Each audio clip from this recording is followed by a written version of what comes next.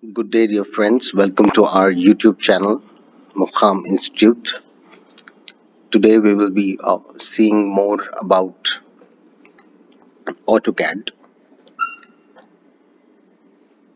In the last video, we had seen how the interface of AutoCAD is. Today, we will be seeing how to draw a simple line. We click on the line symbol on the left of your command ribbon. I'm hovering on the screen where you can see I've selected the line by clicking on it. Now CAD prompts me to specify the first point or the starting point of the line.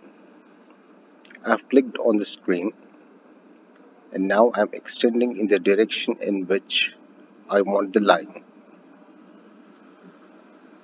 You can see in blue the dimensions are increasing as I move towards right and decreasing as I move towards left.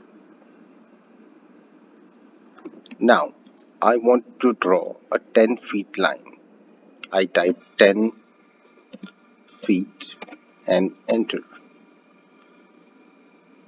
Now the line is still continuing. I need to press escape to come out of the command. Now you can cross check the length of the line using the measure command MEA, and you select distance. You have selected the start and the end, and you can see AutoCAD prompts me saying the distance is 10 feet, and you escape to come out of the measure tool.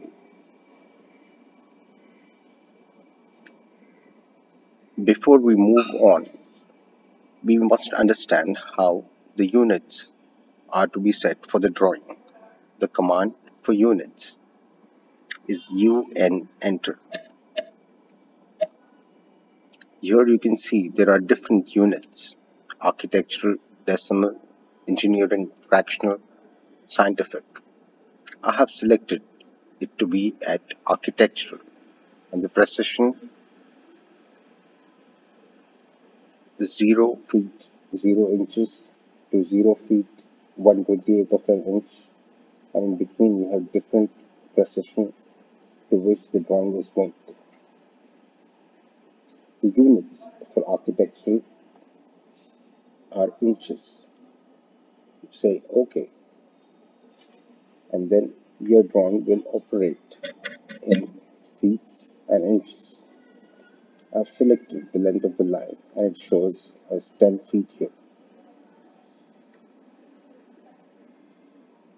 We will be learning more in the following videos.